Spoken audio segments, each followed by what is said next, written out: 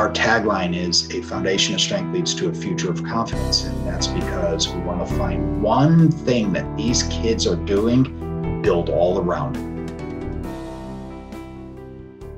How's it going, everyone? You're tuned in to Whistlekick Martial Arts Radio, episode 722, with my guest today, Sensei Darryl Baleshiski.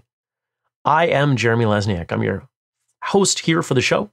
I'm the founder of Whistlekick, where everything we do is in support of the traditional martial arts and traditional martial artists, probably like you. If you want to see everything we're doing, visit whistlekick.com. It's our online home. It's the place you're going to find all the things that we work on. It's also the place you're going to find our store, where we sell everything from protective equipment to fun apparel, training programs, and a bunch of other stuff. If you pick something up, make sure you use the code podcast15 to save 15%. And it lets me know that you listen to the show and you buy stuff. That's a good thing for us. We need that feedback. This show has its own website, whistlekickmartialartsradio.com. We release 2 brand new shows each and every week. We've been doing that for years. And the entire purpose behind everything we do, well, we're working hard to connect, educate, and entertain traditional martial artists throughout the world, people just like you. If that means something to you, if you want to support the work that we do, there are lots of things you can do. You can make a purchase, maybe tell a friend about what we're doing, or you could join our Patreon. Patreon.com/whistlekick. It's a place where we can post exclusive content. And if you contribute as little as $2 a month, you get access to some of it. And there are higher tiers with more stuff, more value. You know we're all about value over here at Whistlekick. So go check that out. If you want the full list, all the things you can do, from the paid to the free, the easy to the maybe a little bit more time intensive, go to the family page, whistlekick.com/family. If you are part of our family, you've probably been over there already, but maybe you're newer and you haven't checked it out yet. Whistlekick.com/family is where we give you all the things that you can do to help us in our mission. And we also sprinkle in some other cool, fun stuff. We update it once a week, at least. And we even give you the date and time at the top that we updated it. So you're not digging through, hunting for, what cool thing did Jeremy bury in here this time? I don't want to waste your time. Today's guest, Sensei Baleshiski, had a great conversation with him. This is someone who has been around, has done some great stuff, and I've had the opportunity not to train directly with him, but I've talked to people who have, and I'll be honest, they say great things. We had a wonderful conversation, just as I would have expected. And I think that you're going to enjoy it. So stick around and I'll see you at the back end. Sensei Baleshiski, welcome to Whistlekick Martial Arts Radio. Thank you for having me. I appreciate it. Of course. Thanks for coming on. My favorite part about what I do is that there is variety, right? Like I get to talk to people all over the world, training for all different reasons, with all different origin stories in all different arts.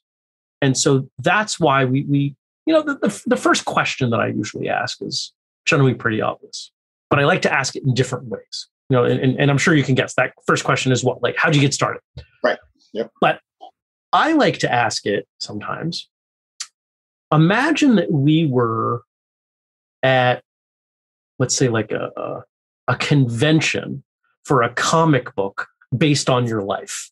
And people were talking about issue 1, the first issue of your martial arts journey in graphic form. What would be happening in that issue?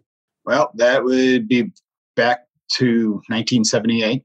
My brother and I and my next door neighbor watching Kung Fu Theater on Saturdays. I remember lots of Bruce Lee movies watching.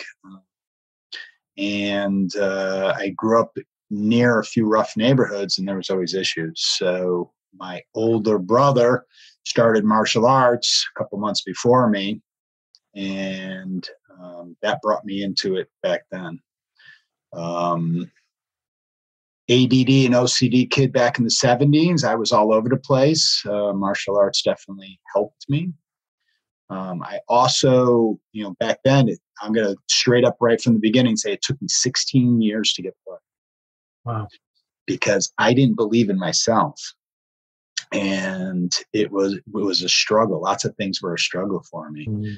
And thankfully, I kept coming back and kept trying and maybe the school I was in did things a little differently than we do today, but I stuck it out with them and had a few gaps in my training, but one of their instructors showed me the light and slowly walked me through it. So starting in the 70s, mostly because of Kung Fu Theater on Saturday, it was an interesting time back then. I'm always fascinated with anybody who started as a kid, older kid, but still a kid. Sometimes we can consider 15, 16, 17, younger adults. And in the context of martial arts, they're generally in adult classes. So I don't find that as interesting, but someone at your age starting, I think really anything before 85, 86 was pretty uncommon. Yes. Yep. Were you thrown in with adults, or were you at one of the very unique schools that offered kids programs? So back then we only had one class. It was Monday and Wednesday from 7:30 to 9. There wasn't very many students, but there were maybe 5 to 6 in a class, and it was mixed. I was 12 at the time, so it's not that I was much older, or much younger. Right. But so I remember I was a white belt, and there were adults in there, adult black belts. It was all just one big mishmash. And what were you doing? Was it karate? Was it kung fu? It was karate. Yep, Shorin karate. Yep. Okay. And you said your brother had started a few months before. Was he encouraging you to join? Were your parents seeing changes in him that they were encouraging you to join? Like where did that translate through? I don't remember him encouraging me to join, but I remember him going and me really wanting to do it too. The three of us and my neighbor watched that Kung Fu Theater almost every Saturday. It was fantastic. Sprinkled in with the little Bruce Lee movies. Kill or Be Killed. That was a good movie back in the day, right? And so it was my excitement for watching him, what he was doing, and wanting to do it. So, I don't know how much they really understood back in the 70s how impactful martial arts was going to be on everybody.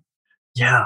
It's so interesting to look at that dynamic, that age group that you were, because let's face it, that age demographic is there's such a dip, right? We get kids and then they hit adolescence and they drop and they start to come back in later teen years, not at the numbers in most programs that you see in young kids. But when we have folks on the show, and quite often they were influenced by Kung Fu Theater. Yep. Starting in that somewhere, I mean, we've heard from some as young as 9, but generally it's that 12 to 15-year-old group in the 70s. And I find it really interesting that set of programming spoke to that age group and encouraged them to train. And I think it's responsible for far more martial artists than we realize. And that's based on anecdote from this show.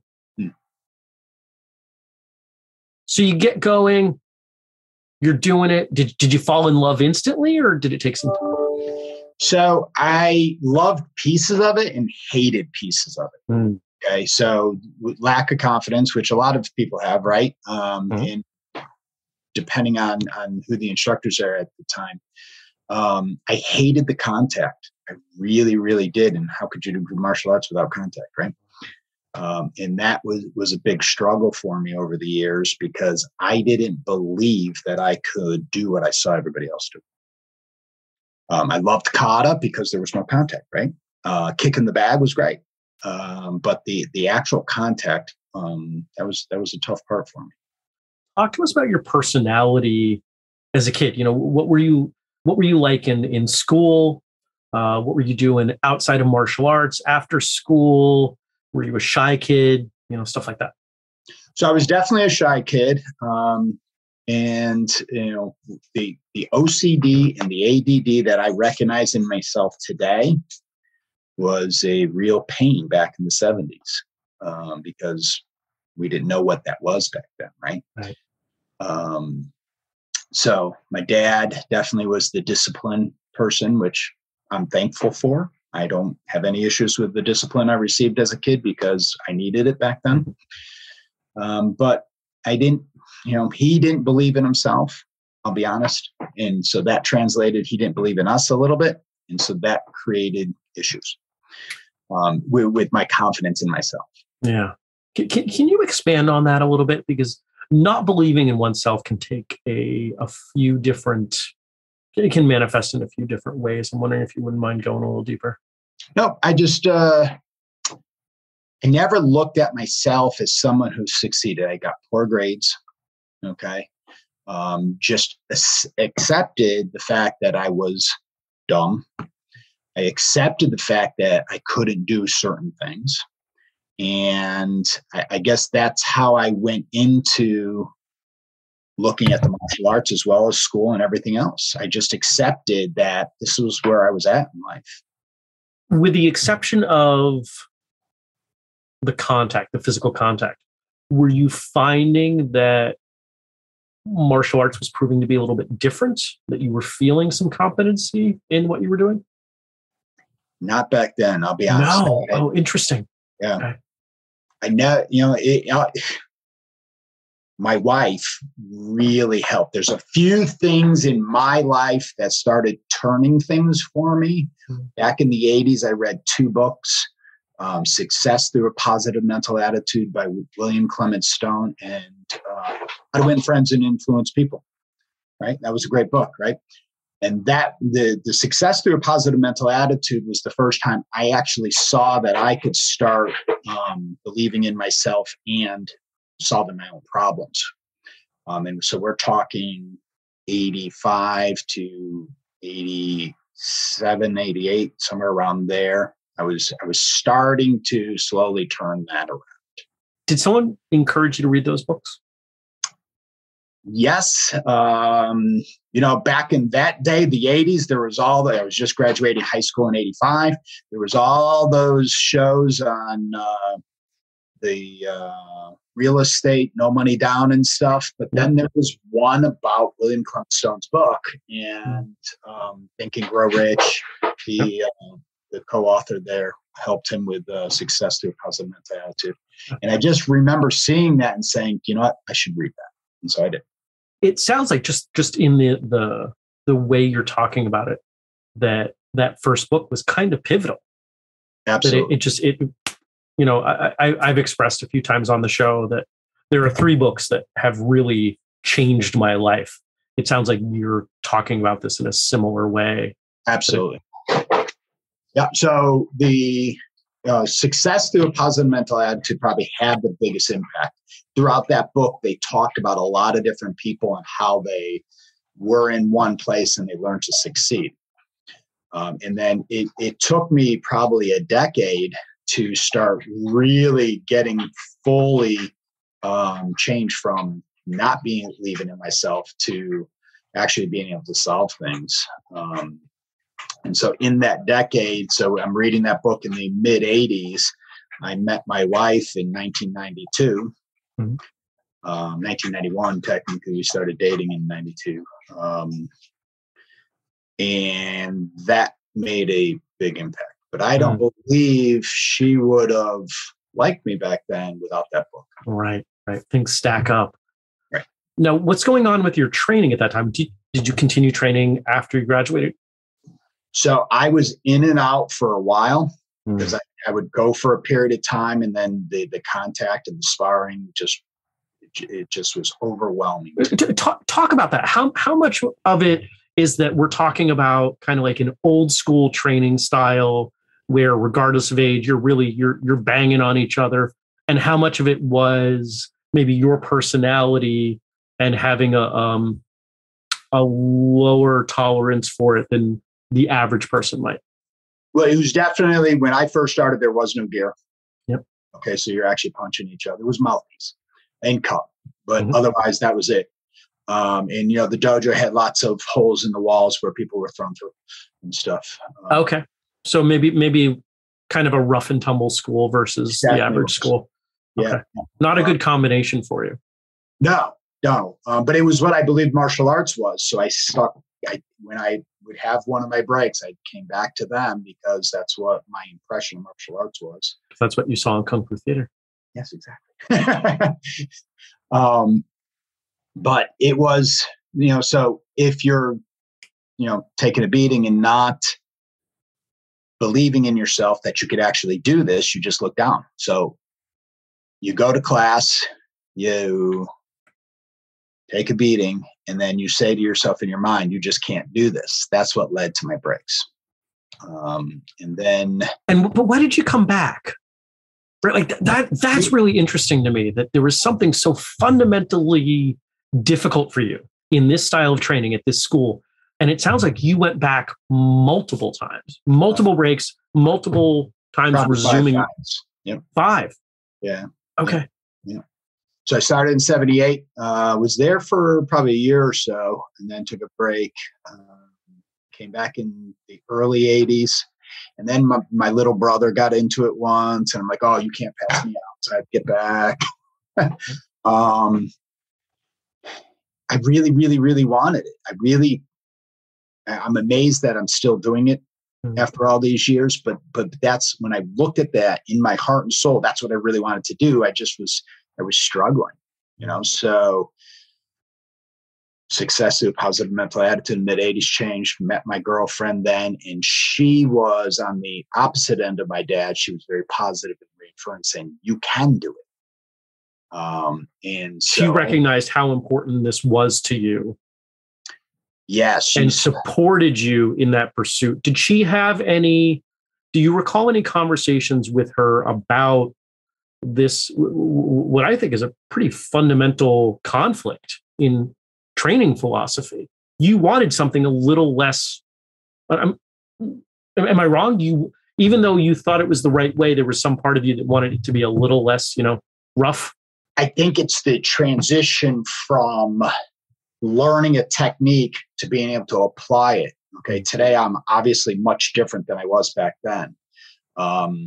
Back then, I couldn't take pain at all. Okay. I'll tell you an embarrassing story because it's quite different now. And I do tell my students this story all the time, just to show you how to get through pain. Okay. And this embarrassing story starts when I was 25, and there was a Band-Aid on the back of my hand, and my girlfriend, and my wife now, was about to rip it off. And I said, whoa, wait, soak that first. It's straight up. I could say that because I'm much different. It was my attitude towards pain that had to change. Okay. And on December 20th, 2008, 8:00 in the morning, my brain fell out of my head, and I put my hand in a snowblower chute. I was trapped in it for 20 minutes. Fire department came and cut me out. That's intense pain. I dealt with it. It wasn't the pain. It was the worry of losing my fingers and how dumb I was at that moment to have done that.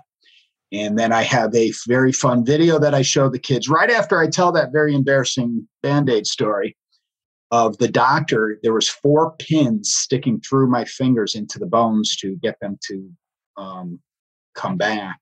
Yeah. And he took those pins out of my fingers without any pain medication whatsoever, basically with what looks like a needle nose pliers. And he would go in and he was kind of just pulling and wiggling them out. No anesthetic at your decision?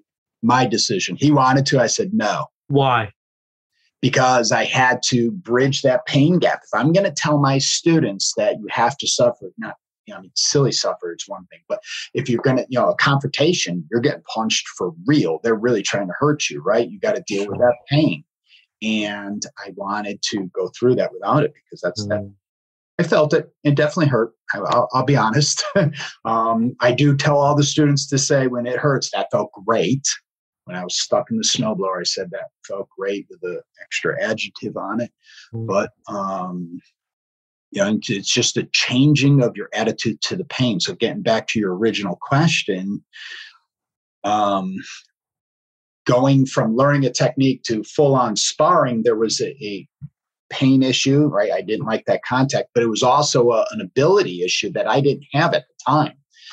When I teach my students, we go, we set a new technique for them, and then they start doing it slowly so that they can see the success of how they can do that technique, and then gradually making it faster and a little harder. One of the things that I've spoken out against, and when I teach seminars, it is rooted in what you just said, this transition between learning a concept, learning a technique, and then the implementation. Most schools rush that process. Right. We I don't understand why you guys can't do it. We just did 100 repetitions of this new kick, and then I put you in sparring and you don't do it at all. What's going on? Well, because you've changed the context. Now there's a threat. Now they feel concerned, nervous, fearful. Pain might be involved. And they're going to default to what they know best, which is not the new technique.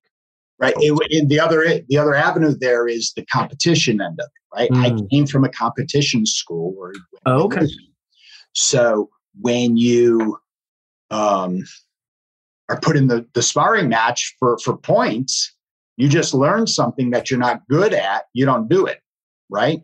So there was also that avenue of it where, I wanted to win. I didn't want to lose. I wasn't very good at winning because, once again, I didn't believe in myself. But I still wanted to, so I didn't do that brand new technique. So between having to go slow, then a little faster, and your ability was there, then you go much faster. Competition. Did you compete early on in your training? I did. I remember being in some competitions in the early 80s. I know I had 2 trophies from the beginning, but they weren't very high. And then when I came back in the 90s, after meeting my girlfriend and whatnot, I competed then, and I got a couple of more trophies. But my issue there was, and I never bridged that gap. Remember the confidence issue I was talking about? I remember 5-point matches, right? I would get 3 or 4 points, and sometimes I was up 3-1, 4-1. Easy to win that, right? But in my head, I started saying, you're not going to win. And that's where I needed to switch that. Because you hadn't won. Because I hadn't won. And I believe in my life wasn't that avenue, right? I wasn't seeing success in my life. So I believed I was going to lose that. And when you believe something becomes true, right? Sure. Lose, boom, you lost. And so that end of it, I did very poorly. Now you've mentioned students. And so let's move here, because I think we need a little bit of context for, there's some dots I would like to connect. Okay. When did you start teaching, and how did that occur? So back in the 80s, I was a brown belt.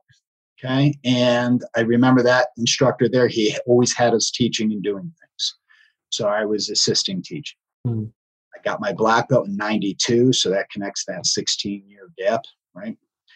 And then I started teaching for them more often at that time.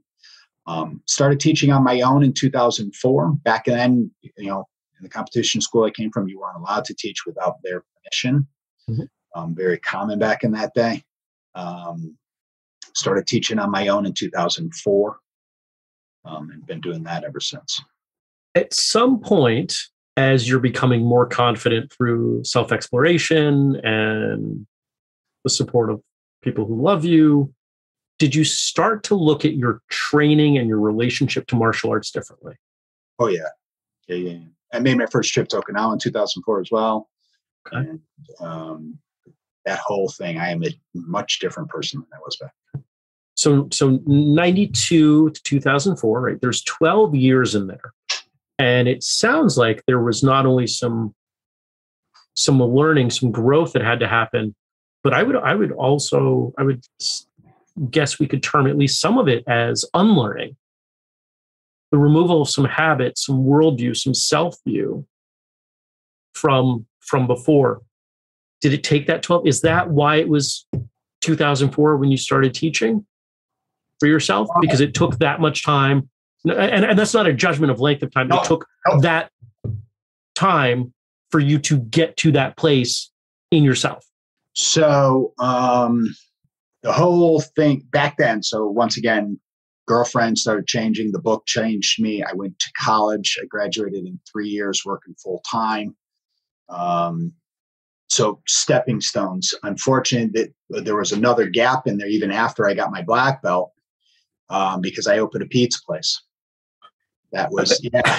It was what I had known. That's out of left field. We got to hear about that. Okay. So back in 1985, instead of going to college, I started working for Domino's Pizza. thought I enjoyed the pizza industry and the entrepreneur and becoming a franchise. But I was slowly learning that Domino's Pizza had exploded so much there wasn't very many franchise opportunities in Connecticut. It had been taken up a lot. And so when I graduated college, I graduated in 1995, it was what I knew. Okay. So my senior year, I wrote a business plan with my advisor and everything. That was one of the classes that was all about small businesses and stuff. And so I wrote a business plan that we implemented when I graduated. I was sad the day I closed. I had it open for 4.5 years. I was not sad today. Much better life. You were not 18 when you went to college, if I'm doing my math right. You waited 9-10 years in there? 7 years. 7 years. Started in 92, graduated in 94. Okay. So you're working at a pizza place. What else were you doing in there? So wandering, right? Not really accomplishing a lot. The lack of confidence. I tried a few different things, a few different businesses that really just didn't work out. And so that's when I changed back to, there was a gap from Domino's Pizza. I went back in 91-ish to Domino's Pizza, and that's actually where I met my wife. Okay. She was not an employee there. Her best friend was an employee there. Him and I were hanging out, and he introduced me to her. And eventually, through lots of convincing on my part, she decided to start dating me. It's interesting how much happened in that year. Yeah. You know, you're talking about this personal work that's leading up to that. And so hang on one sec. Did I say I got my black belt in 1992? Because I got my black belt in 1994. I don't remember, but that's okay. Yep. That's okay. I'm working with these rough themes, and it's, this progression is really interesting. And how do I want to? There's a feeling, and I'm trying to put it into words so I can ask it. We'll take the obvious way. The wandering, the uncertainty, the things that didn't pan out. Do you regret them? No. Well, do I wish I had stayed with martial arts from 78 on? You bet. Do I wish I didn't wander and got my life started earlier? You bet.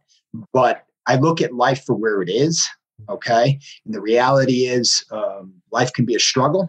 I live a fantastic life. I'm very happy. I have one wonderful wife, fantastic family, lots of challenges. We adopted one of my students. That's been a big challenge.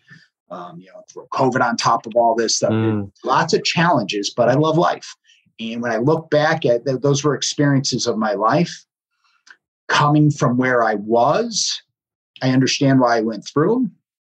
I'm also happy that I started that transition in the 80s, even though, like I said, it took me a decade, right, to really get in what that book was teaching me.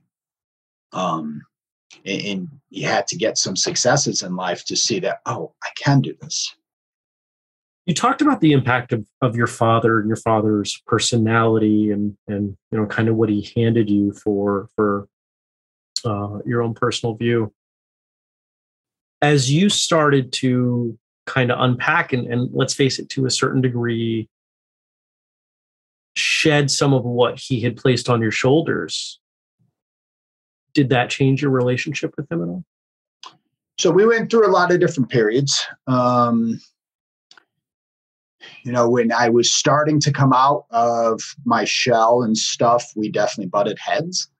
I do cherish it. He died in 2002. He did see me graduate college. He did see me get my black belt. I think today he would be very happy. But his upbringing was very, very tough. Born in 1939, single mom. I know in my heart, he gave me everything he had as a father. It's just that how he looked at himself as opposed to how he looked at me, but it did come through. After the college, in starting to get some success, I think he started seeing things, right? Definitely the last few years, I'm thankful for those years. Did your successes, even if they weren't as fully fledged while he was alive as they are now, did that start to change anything for him? Did he start to look at himself differently? I don't know for sure. Be a good question for my mom today, right? But I know how him and I talked changed, right? How so? Well, if you don't mind. No. Yeah, I don't hide. I wear my life on my sleeve. So when I went to college, my dad said it was not a wise idea, right? He didn't believe I would graduate. Waste of money. He thought it would be a waste of money for you. And to his credit, I'm going to say it, my track record had shown that I wasn't successful at things, right? Right. But on the other end, my wife was saying, you could do this. Back then, girlfriend, right? So when I graduated in 3 years, working full time, getting my black belt in that time, commuting an hour and 10 minutes one way, it showed him that, we can do things, right? So I definitely was getting more respect out of what I was doing with him. He was definitely helpful in getting the financing for my pizza place.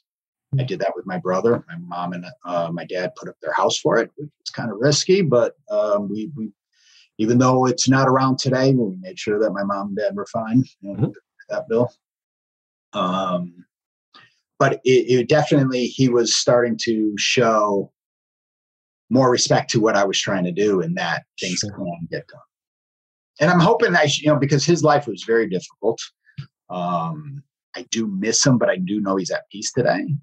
And, but I also do know that I showed him that life can be successful when you're he looked at the negative a lot because that's what his life was. And you got to look at the positive. You got to look at both, right? If you're really planning, I feel like I'm an optimist, even in the middle of that COVID crazy in March of 2020, where I wasn't sure how I was going to survive, right? But I looked at it and say, all right, here's what could be, here's the pitfalls, here's the downfall, but now let's make the plan work. Let's take a look at it. Transition. Okay.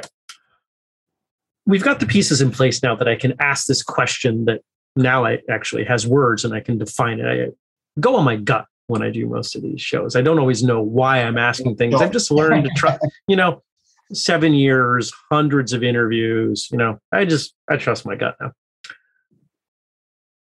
When we look at these kind of two phases, we've got the early phase where you're kind of banging against a wall, and there was something about it. It sounds like that felt right, even if it didn't feel right. There was something calling you to training, calling you back when you left. It made an impression on you.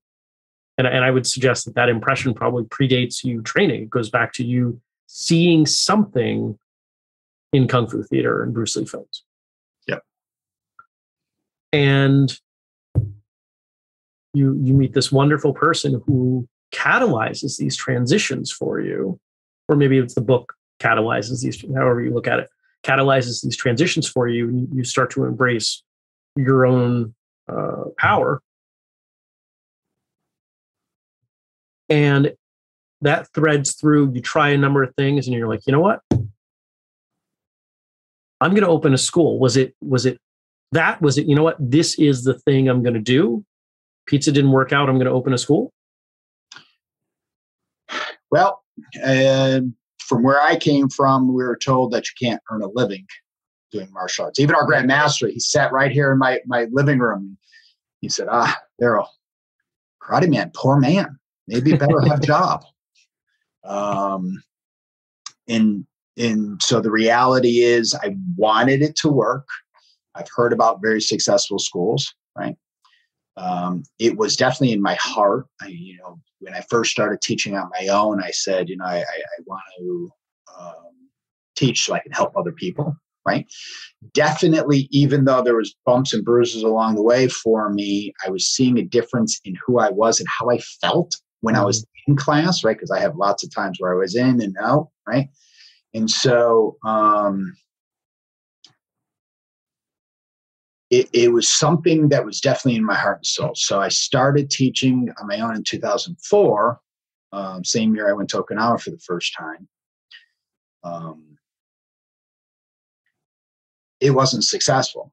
I was in a couple of YMCAs. That was very difficult dealing with them. I eventually moved those two locations to my current locations now. And the reality was that the business just, I was doing it as a hobby. Did you have a job on top of it? I did not. My wife's a school teacher, so she had the health insurance and the regular income, and she really wanted me to, so as I talked about lots of transitions early on. I tried the karate thing, and then the financial collapse of 2008 hit. I spent $7,000 in ads, got 2 students from it. That really turned out well.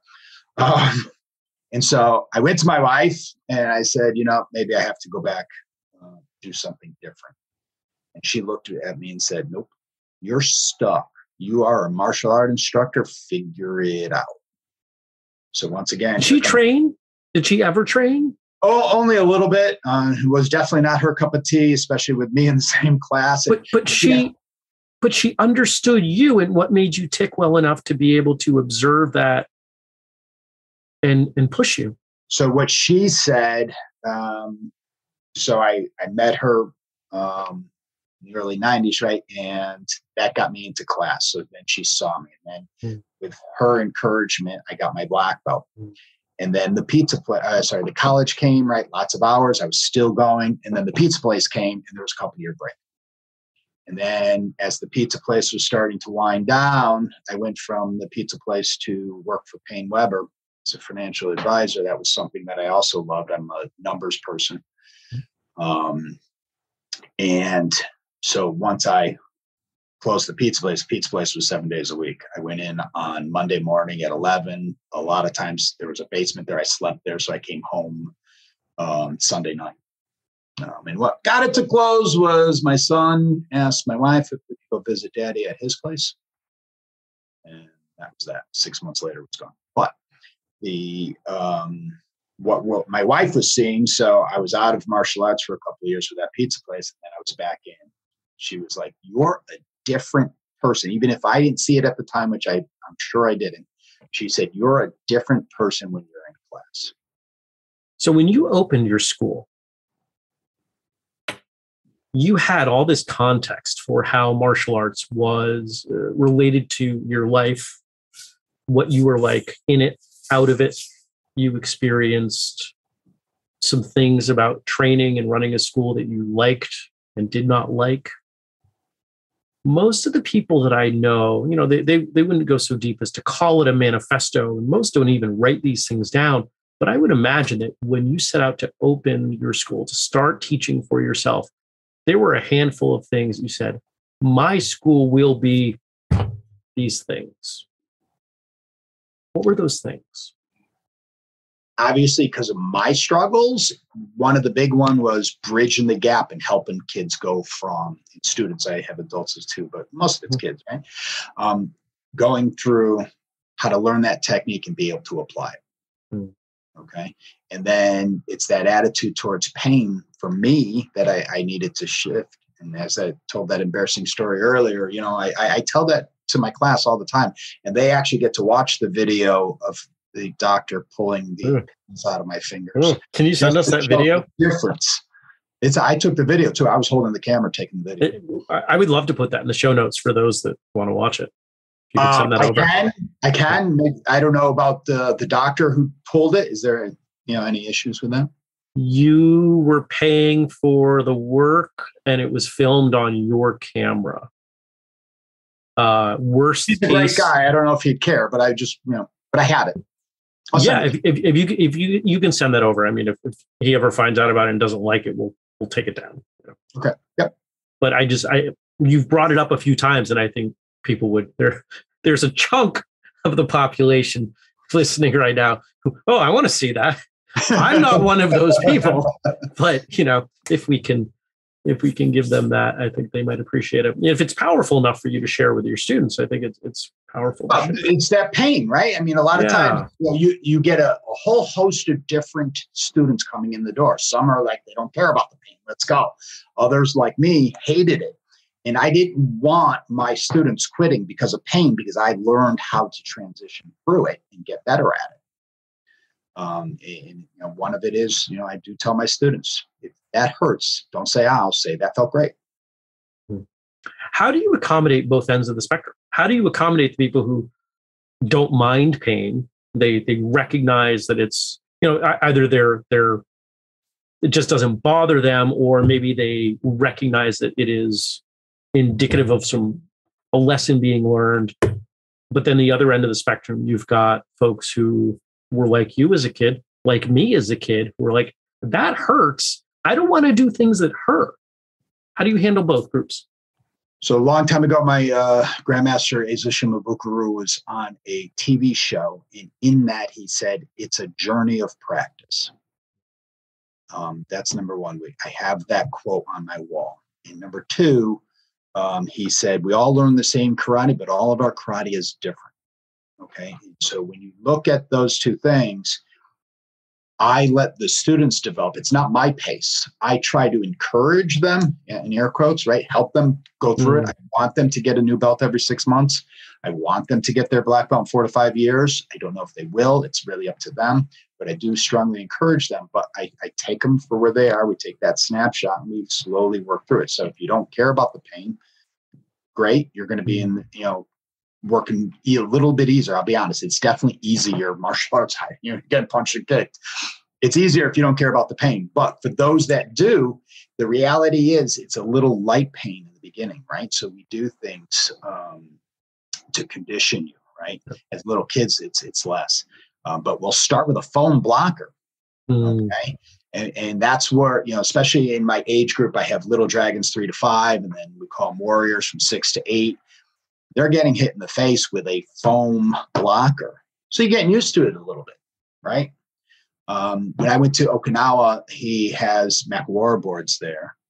So I brought a couple back with me. And when I first started doing a couple of that it was awful, right? But today I could really punch it. I could, hit it on, we like to chop the top of it and stuff. That teaches you to not drag your knuckles too when you're punching. Teaches you to stay straight. So is it the old school? Is it the canvas cover? You bet. I can send you one of those. I remember first time I was like, why? Oh, because I'm wobbly at contact. Yeah, and that canvas is just to protect the wood, right? It's definitely not for you. No, might as well be sandpaper. Right. But that's also one of those pieces that I learned, right? Slow and steady. So if you have an issue with contact, we do certain things. As you get a little older, you stand in a horse stance and with a partner, and you will punch the stomach twice and the chest twice, right? For girls, you got to punch a little higher, right? But you're still getting that contact so that you get a little used to it. So it's a matter of your pace, not mine.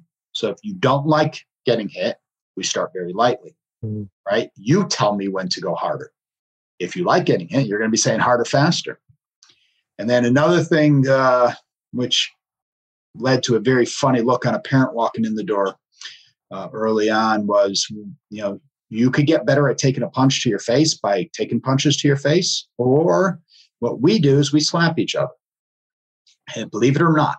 So the first time we started doing that, it was a very light touch of the cheek. And you got to say harder. Okay. Month in, we're smacking each other really hard. Now you don't really, you're used to that pain in your face. But that first mom walking in the door, it was very funny. She walked in, she put her head sideways. She's like, what are you guys doing? But it's just a way to get your skin used to and your face used to something. There's a desensitization. And, with what the idea of the blockers, and for those of you who don't know what those are, imagine a short wiffle ball bat with foam on all 4 sides. Not super soft foam, but it's not rock hard. It's not like the foam that goes under a dock you would put in the lake, right? Like it's somewhere in between.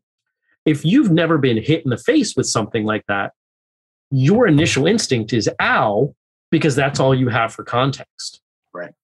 But what I'm loving is this recurring theme in how you're presenting information. Let's start with the fundamental and let's slowly progress. Not fundamental, 0 to 60. Now we're full tilt. And even this idea of this slap drill where you're not telling them to go harder, they're inviting their partner to go a little bit harder to help them develop. So right. People can move at their own pace.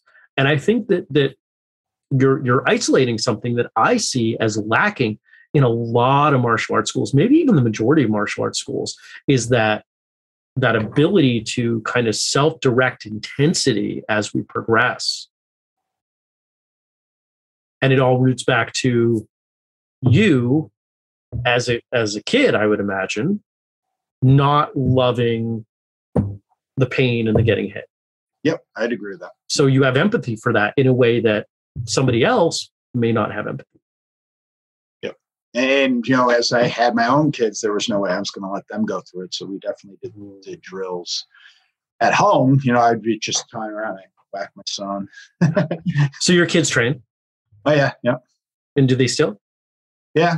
Yep. My son has been 2 decades in. He's a 4th degree black belt. My daughter is just about 2 decade and a half or so in, and she's a 3rd degree black belt. She runs one of my schools now. Oh, nice. Okay.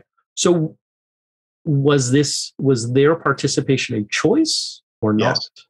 Well, mixed, right? So choice to start. I didn't make them start. Did I want them to get to black belt? Yes. Did I want to make sure that they didn't go through the journey that I did with the worried about pain and stuff? And definitely my daughter, obviously we all worry about our daughters. Worry about my son too, but he can take care of himself. My daughter too. My daughter was in 2 real life situations and she nailed them both without any techniques. So I'm very proud of what we taught her there. But so when they started, I would take them through and, they would get, I don't think it was bored, overwhelmed or stuff at the end of each belt. And so my only push in saying you have to finish this belt. You have to get to that next belt. And especially with my daughter, it was yellow belt, orange belt, green belt, blue belt, purple belt. All of those belts, I had to fight her through and say, listen, you could quit right after you get this belt.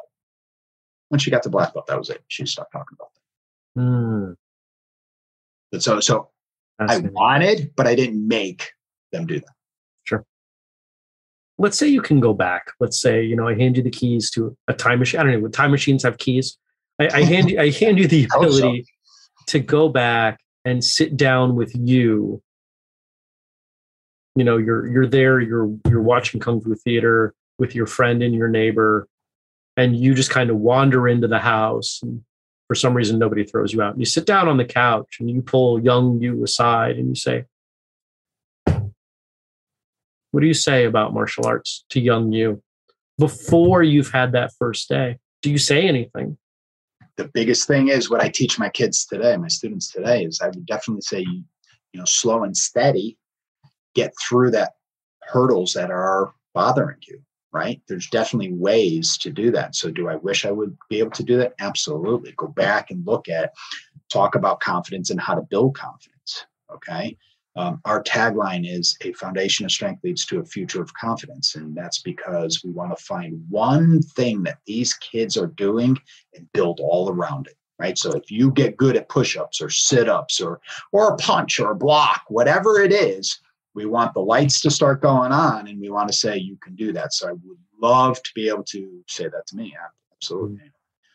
Do I have regrets? I think we all have regrets, right? Do I wish I did a couple of different things? Yes. Do I ultimately regret my path? No, I don't.